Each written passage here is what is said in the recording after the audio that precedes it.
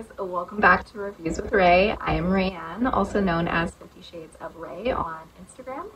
I'm a full-time wig wearer. I do wig reviews here on my channel, and Uniwigs has sent me a couple of their wigs to do a review on. So today we're going to be reviewing this beautiful, long, luscious wig, which is called Uniwigs Chloe. So Chloe is a lace front and a lace top wig,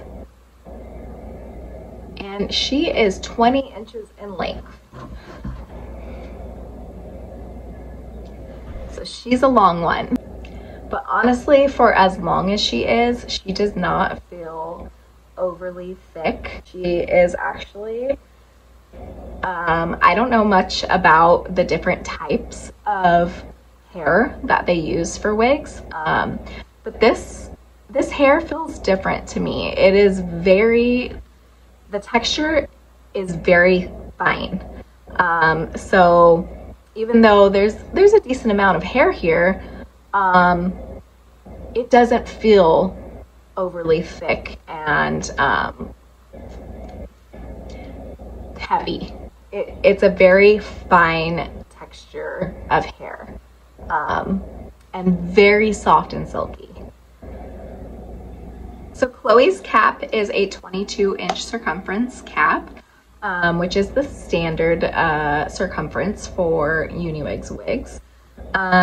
She is very large on my head, but I do have a very small head, so I measure just under a 21-inch circumference. But yeah, this is definitely too big for my tiny head. Chloe is in the color 210, which is called Truffle Brown.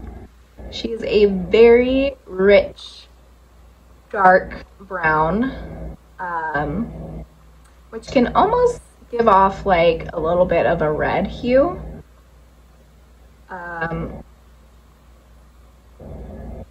She's also just so shiny and beautiful. Like, not shiny and like that's fake hair type of shiny, just shiny and like that is some healthy, beautiful hair, which I love that. It is so gorgeous, so silky soft.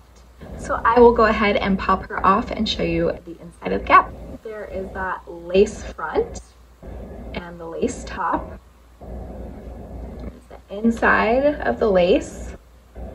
It has no ear tabs, but it does have combs on both sides. She's a closed wefted cap, and she has a comb at the nape, and also the bra strap adjusters to adjust her to your head size.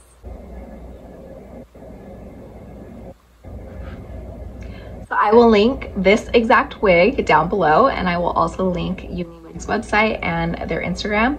And I will link my Instagram as well if you've been dealing with some hair loss and just need somebody to chat with. I am always here to talk. So thank you for watching, and I'll see you next time.